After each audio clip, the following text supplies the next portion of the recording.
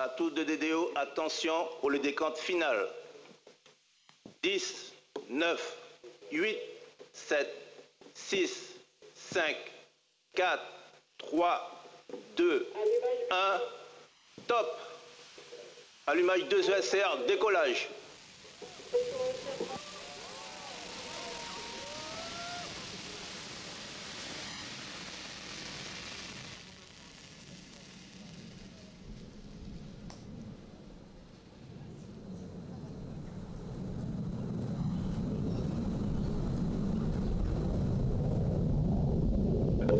Nominale. Trajectoire nominale.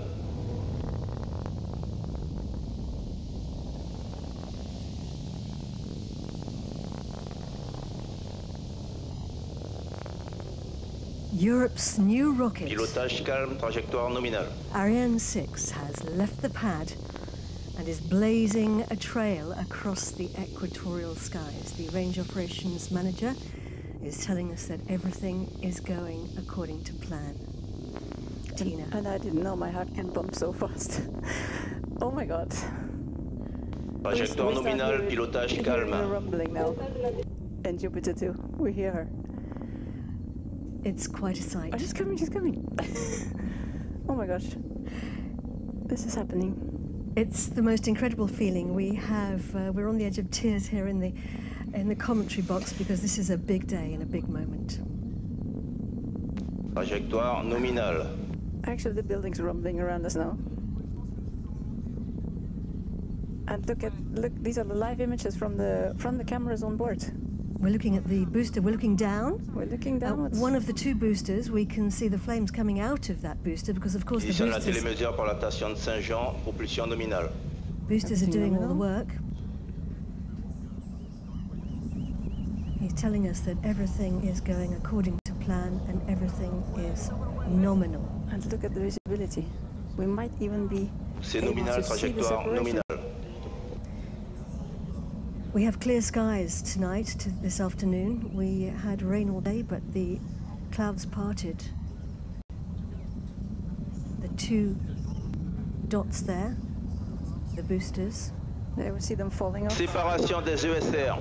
Confirmed, we have booster separation. So, wow, that's the first clapping here that we see. What a beautiful liftoff. And our cameras on board. Propulsion nominale, trajectoire nominale. These pictures are coming in with a 20 seconds delay, which is why we have them now. Look at this, how they fall off. Wow. Amazing, amazing. So these boosters, they have transported us 60 kilometers high. And we can see that dot is the nominale. telling us that the trajectory is normal, everything going according to plan. That's the engine on the main stage that you can see there. And we've got a camera inside now. What are we looking at here, Tina? Oh, yeah, looking back down at the Earth. This was actually a camera inside the interstage, so we will be able to see when the lower stage separates. That's coming up.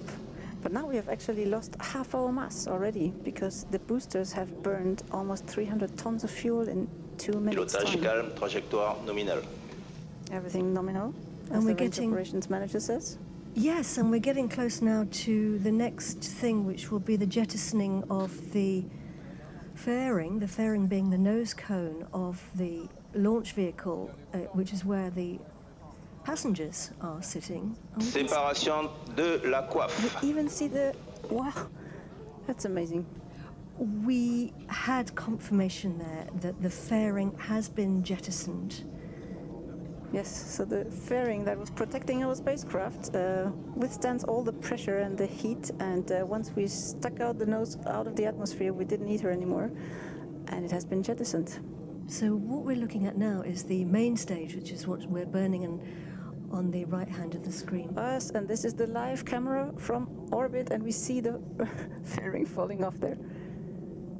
And amazing pictures. You see how it twists? I believe, Tina, that I'm right in saying trajectoire nominale, propulsion nominale. Exactly. And we also see on the screen on the right side actually the telemetry. So on the top you see the trajectory. So in green the planned trajectory, and in yellow the actual flight trajectory, everything going nominal.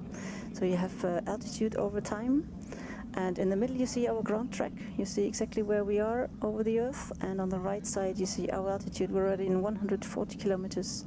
Trajectoire nominale, il reste moins de 3 minutes de propulsion du Vulcain. 2.4 kilometers per second, and the main stage is operating.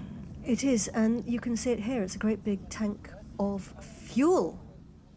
Indeed. So it is a 32-meter high cylinder, weighs 23 tons when it's empty, and it can carry 154 tons of cryogenic propellant, supporting the upper stage and the boosters. For our technical audience, we don't have any common bulkhead anymore, so we have now 2 separate tanks. And this makes the handling of the pressures a bit easier than on Ariane 5. And it's burning a very powerful engine. Propulsion nominale, trajectoire conforme à l'attendu. He's telling us that the trajectory is normal. Exactly. Yeah, Vulcan engine is now simplified, mainly for cost reduction reasons with regard to Ariane 5. The nozzle manufacturing is completely different, and the gas generator is made of additive manufacturing. Il reste moins de 2 minutes de propulsion du Vulcain. Telling us that there's 2 minutes left of propulsion on the Vulcan engine.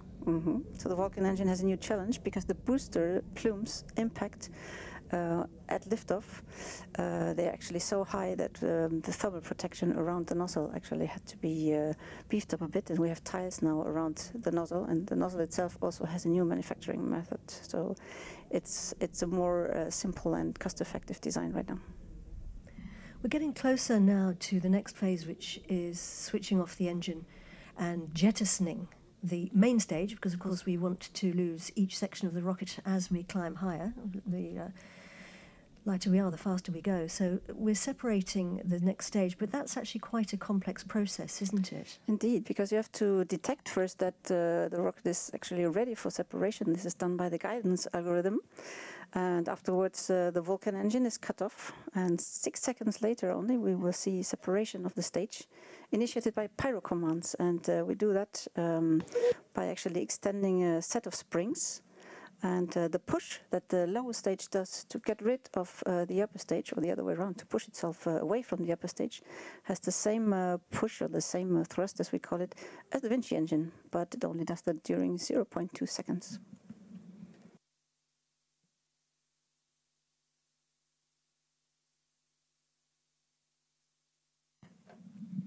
Getting close now to what we call MECO, main engine cutoff. That's coming up in a few seconds. Fin de mission sauvegarde. Telling us that the safety mission here at the Space Center is now finished. We should be seeing something. Extinction du moteur Vulcain. We have confirmation that Vulcan has switched off. Séparation LLPM. And the lower stage has separated, so he gets these informations before we can see them on the screen. So, Allumage du moteur Vinci. And Vinci was ignited. Wow, that's a very, very, very important moment of this mission. Congrats to Bremen and to Vernon.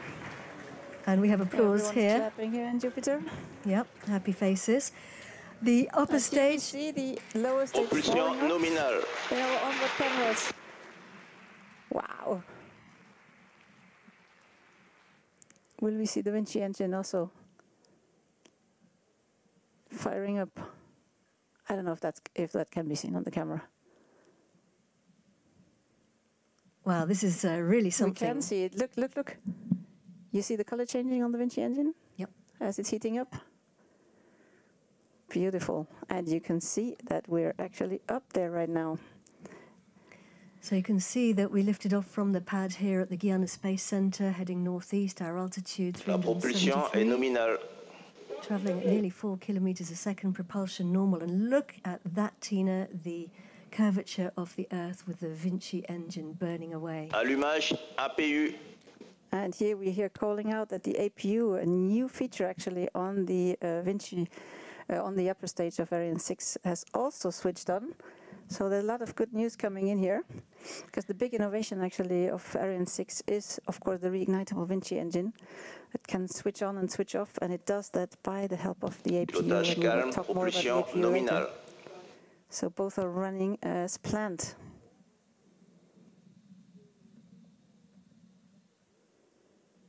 We are now in our first Vinci burn phase, and we will reignite the Vinci engine twice in this mission.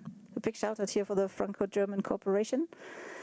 The upper stage is designed and built by Ariane Group in Bremen in Germany, and the engine was designed in Vernois in France, and the whole stage has been put under test in Lampolshausen on a brand new test bench designed by the German space agency, the DLR. And that was an immense effort, immense team effort to get this tests done. So they're all